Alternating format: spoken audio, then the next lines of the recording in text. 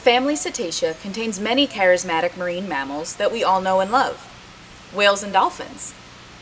The word cetacean comes from the Latin and Greek words for large sea creature or sea monster. And to sailors, I'm sure many of these gentle giants seem to be sea monsters. There are two main groups of cetaceans, Mysticetes and Odontocetes. Mysticete translates from Greek to mustached whale. These are the baleen whales, like humpback and blue whales. Baleen is made of keratin, the same stuff that's in hair and fingernails, and it's attached to the roof of the whale's mouth.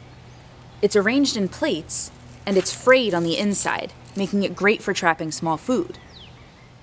Mysticetes feed by taking large mouthfuls of water containing things like plankton and small fish, and then forcing the water back out through their mouths. Their baleen acts as a strainer, trapping the small food while allowing the water to pass through. Odontocetes are toothed whales. Think of an orthodontist who works with teeth. This group includes dolphins, porpoises, and other toothed whales such as sperm whales. Odontocetes are very intelligent, and most of them use echolocation to feed. They produce clicks which travel out to objects and prey, bounce off, and return to the whale, and then they are able to create an image in their brains and see their surroundings or their prey.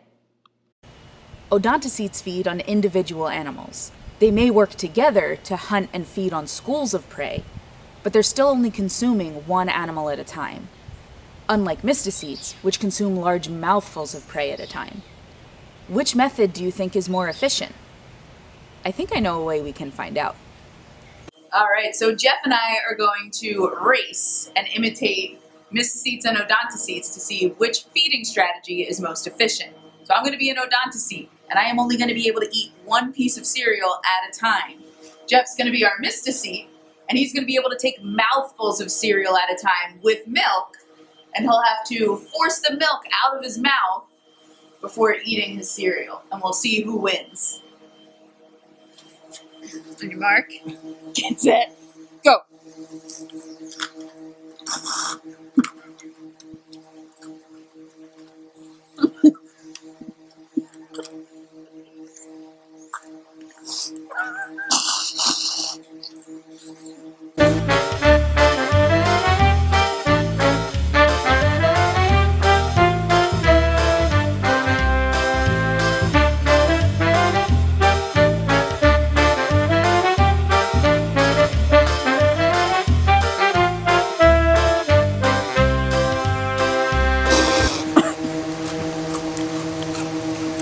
I'm done. Jeff wins!